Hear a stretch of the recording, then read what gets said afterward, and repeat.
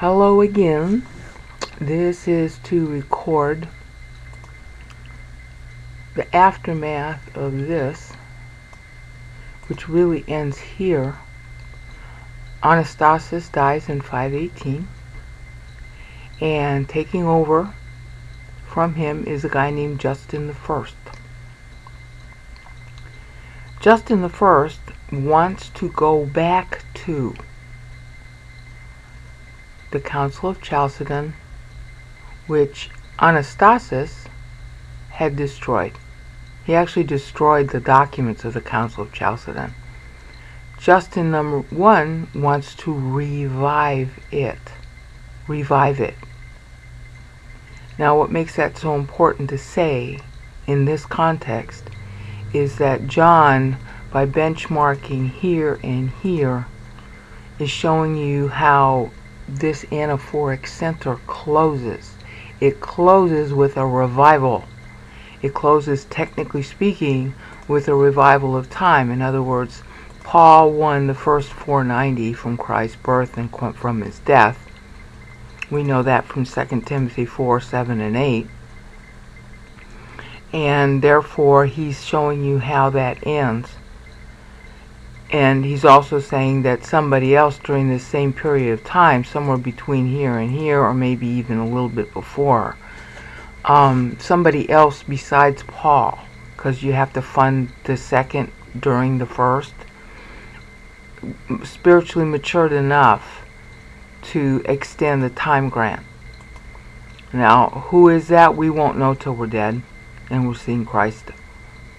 At the, Revelation 4:1 is the Rapture. Door open, that's when we go up to heaven. Door closed, that means, it's the history is going on down on the earth, but we're not there. So that's when we'll know who this is. But John in particular is benchmarking it based again on when he writes, and he's also concatenating the ruler with it. Like here he concatenated Zeno's death and Anastasius. Anastasius, remember, means resurrection, reborn, next one. So that's why he's playing on the time grant. Did John personally know that this wit about the name of the guy who would be ruling? I don't know, but God sure knew it, and so God had him write this. Okay, so at the time that the resurrection of the 490 is going to occur, a guy named Resurrection comes to the throne. Alright? And then you have this little 30-year window, because there's a 490 measure from Christ's death also. And I thought that was the only one, but Paul in Ephesians 1:3 uses it from Christ's birth also. So for those few pastors who thought that there was a new dispensation at Christ's birth, well, this is your confirmation that it is. But there's also a new dispensation from Christ's death. Okay, which everybody knows. They're looking at Pentecost 30 AD as the beginning of the church age. So John is benchmarking both of them. And here, just before the 526, in 518, is when Anastasius dies and Justin I comes. Justin I reverses, get the play. He reverses to rebirth the Council of Chalcedon, which Anastasius at death revoked. Okay, if you read that dissertation, remember? Oh, is it not gonna? Remember I told you, read the dissertation here? If you read that dissertation, you would know about that. Okay, because she traced it out. Fiona Nix, it's in her chapter 4 of her dissertation. So, Anastasius' resurrection is dead, and this guy therefore aims to resurrect and reverse everything Anastasius wanted by resurrecting the Council of Chalcedon, whose documents were destroyed. But of course, Rome would have a copy, which means it's a turning back to. Rome in Italy. Alright? So that's what's so trenchant about the wit here, the satire. looking at or beholding, paying attention to is a better phrase. The beast that this, and I'm going to cover what hoti means in a minute because it's really biting wit. Was. So just simple translation. Looking at the beast that was. This is what Justin is doing. He's reversing Anastasius, which didn't want to look at the old beast in Italy anymore. Wanted to chart his own course and stay friendly with his Monophysite brethren in the south of Eastern Rome. Eastern Rome occupied, pretty much what we would call the Middle East. And they were mostly Monophysite, which is the definition of Christ, that he was one nature and somehow magically the godness is in there. Alright?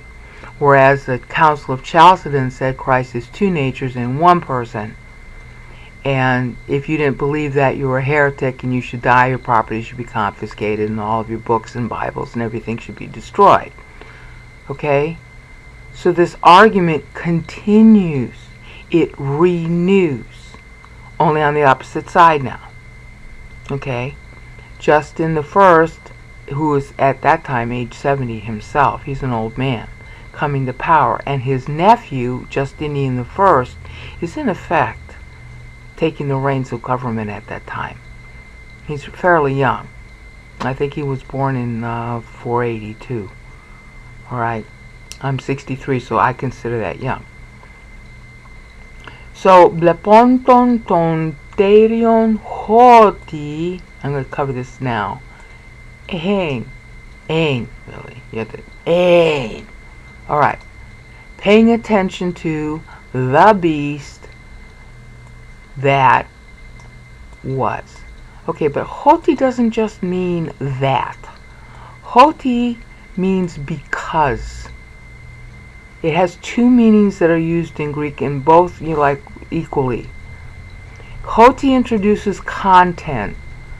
Okay, so what he's telling you is that they were paying attention to the beast, and the content of what they were paying attention to about the beast is that it was. They're focusing on what was. They're going backwards. They're looking backwards. They want to restore what was backwards. Okay? That's the whole characterization of Justin I's reign, and especially Justinian. Justinian will try to reconquer the West. And it will reach its widest point since, Constantine founded the new Rome. It will reach its widest point under Justinian. It won't last after him. But that's when it reaches its widest point, reconquering the West, because they're looking at the beast that, and here's the content of the that it was. Because it was. They're looking at the wasness. They're looking at the past. They want to return to their former glory. And that is how the 490 after Christ's death ends.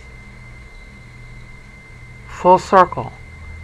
They're looking back at this horrible time when the brothers were fighting each other over the definition of God, and they want to continue that fight and go back to those days.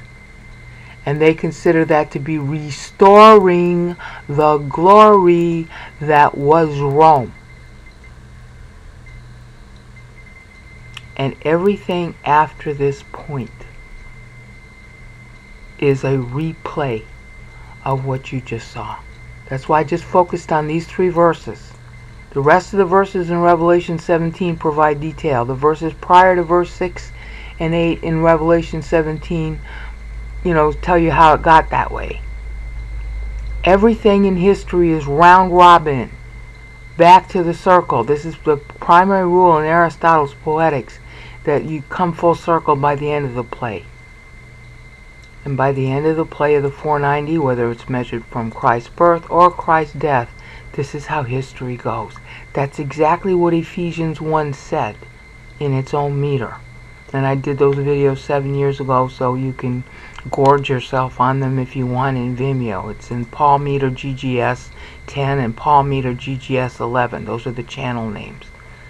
Okay, that is being reaffirmed and confirmed here, which is really helpful for me to know, because I drew that conclusion just by looking at Paul, and I wanted more proof of it in Bible, because how did I know what I was thinking was true?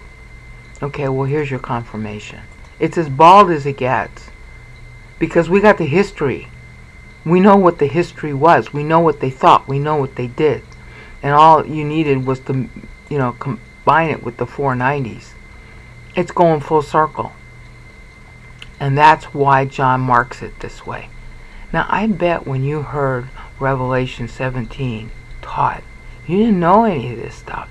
Why? Because the scholars don't know to do the meter. Why? Well, I don't know why they don't know the meter, because they knew of it since John Knox during the Reformation, if not before.